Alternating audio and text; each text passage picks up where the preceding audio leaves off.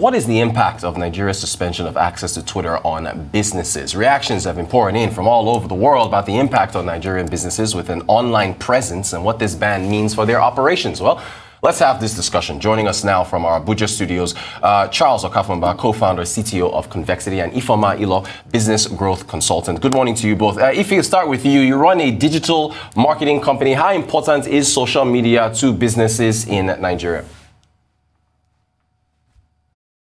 Thank you, Rutos, for having me. You're well aware what social media and the digital marketing space has done for businesses. It has democratized access. Access includes, access to customers, access to media. And one of the great things, it makes small businesses control the narrative when it comes to, building their reputation. Social media has made small businesses thrive. Even with a small budget, they, launch marketing campaigns that make them thrive. And within a short time, a lot of small businesses have become, household names. So social media has been very, very imperative for businesses. The benefits are overwhelming. We can't even begin to list them. Thank you so much for that, Ifeoma. Charles, let me come to you. You're in the blockchain space. What is the impact of this ban on, I guess, what you do? You're part of the field. All right, okay. I did being Elon Musk is a Nigerian. I think the world will be happy right now, especially if there's no way to circumvent the current ban on Twitter. So there's not much effect, right? Because crypto startups have other medium of communicating with their publics. There is Telegram, there is Bitcoin Talk, there is Reddit. So the only effect we are actually witnessing now is the companies or the startups that are in the blockchain use this social media to easily communicate with their followers or their users. So it will become a little bit difficult, right, for them to easily communicate. And also for users that are in the space that are trading and doing other stuff, getting information from Twitter will be difficult because of this ban. So that's just it. Ify, let me come back to you. In some quarters of the country, there has been talk of Nigerians being encouraged to create their own social media network to rival Twitter. How practical is that? And can it have a positive impact on businesses with an internet presence? All right, to start with, you don't start training for war during the times of war. All right, but that said, a lot of times it has always been said that people should start, Nigerians and Africa should have their own indigent social media space. We've tried, a lot of entrepreneurs have tried that in the past. It did not work. A lot of them did not thrive because critically Nigerians, or let me just put it limited to Nigerians, we are not used to becoming critical masses within internet space, that is within online platforms. We are just one of them, but we don't make critical mass. So doing it right now, maybe because of those bans, it might make it, make a lot of entrepreneurs revisit that idea. But I do not see it as something that we can begin to look for as a solution right now. I don't think so. Thank you. Charles, I want to put up this NetBlocks impact. NetBlocks is a website that looks at the impact of cutting off access to, I guess, platforms and what the impact, the cost will be.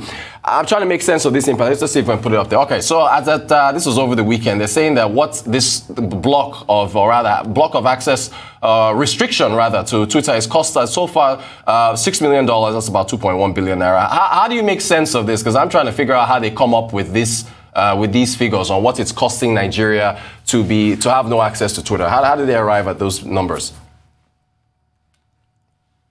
Okay, so NetBlock, right? They make use of a service, an online service, just as you said, and a tool called cost of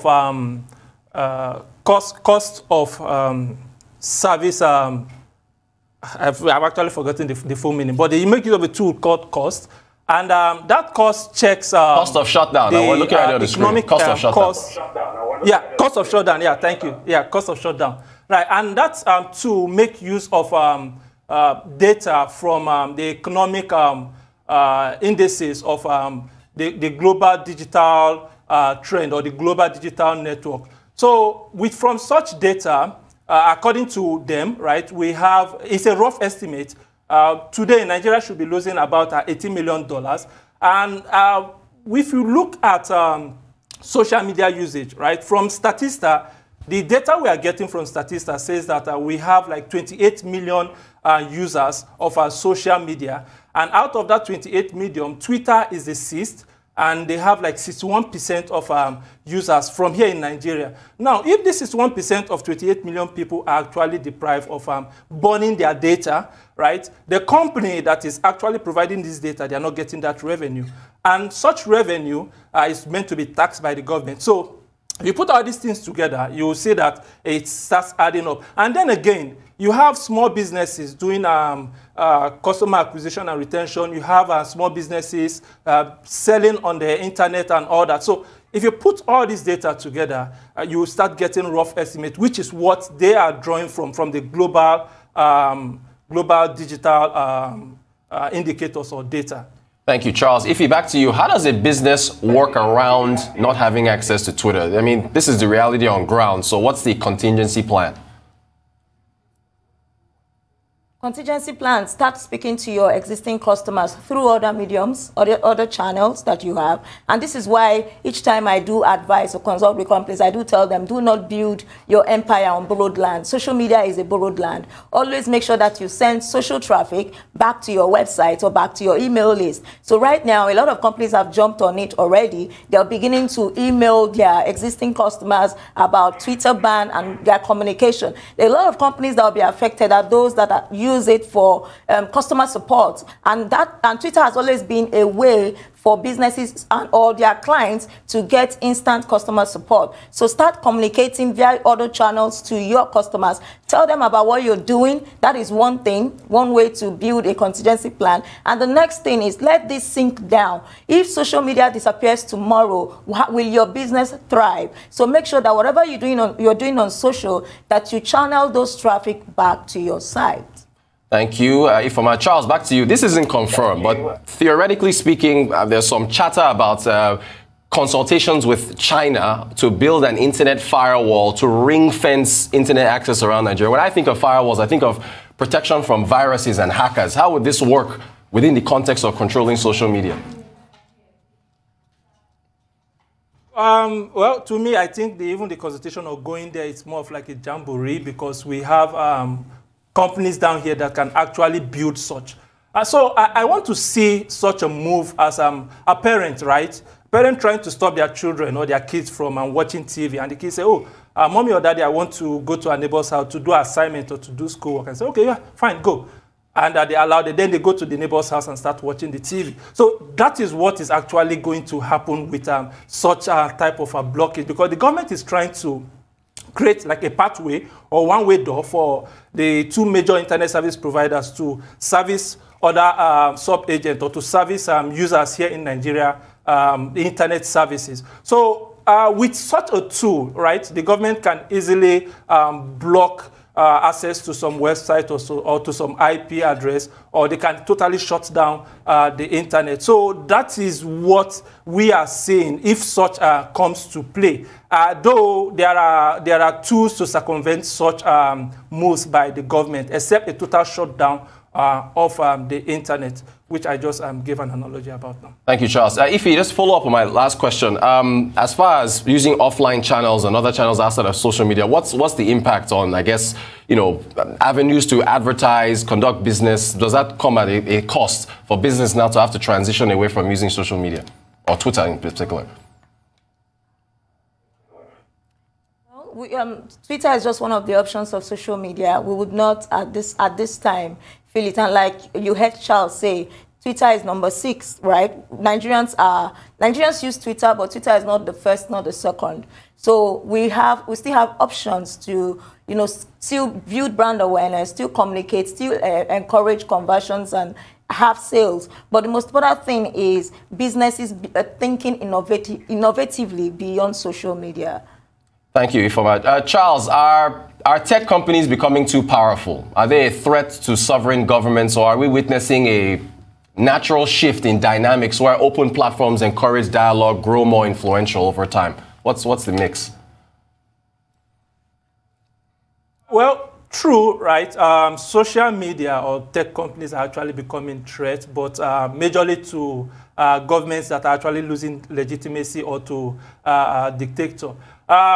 If I'll draw your mind back a little to Facebook's and Libra, that is the stable coin by Facebook, they tried to create a universal stablecoin, like a global stablecoin, and most of the governments around the world, they became jittery, they were scared. Why? Because most of these tech firms, they have data, right? And also they can control narrative based on opinions of the content that is being generated by people. And also they are not domiciled in in the country, and the government cannot easily control them. So it makes them, it makes governments that don't, that cannot guarantee offline freedom of speech or expression to be scared, because if they cannot guarantee it offline, then online is where everybody runs to. And if people are running there and they cannot control that, then it becomes a problem for them. If somebody is actually inciting violence or people to pick up arms against a government, I believe the security apparatus know what to do to actually pinpoint that person or to find a way around getting that person, rather than making everybody go through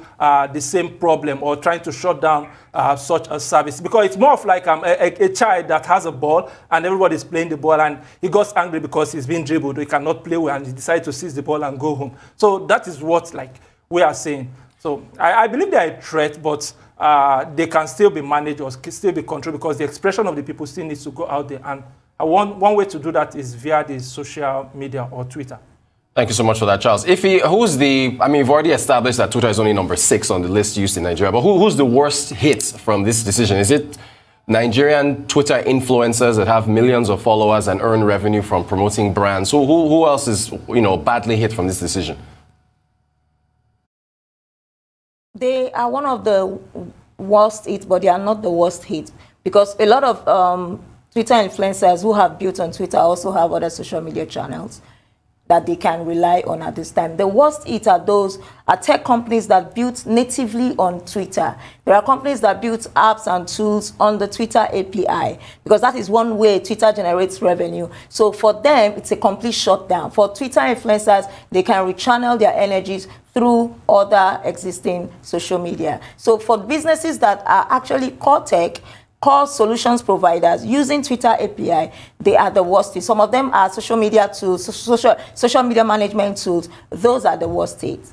Thank you for that, Ife. We only got a couple minutes to go. Charles, what about, I think you both deal with, I assume, foreign investors or foreign interest in Nigeria. Is there any impact on that front, Charles, with respect to how the perception of what this channels out to the outside world?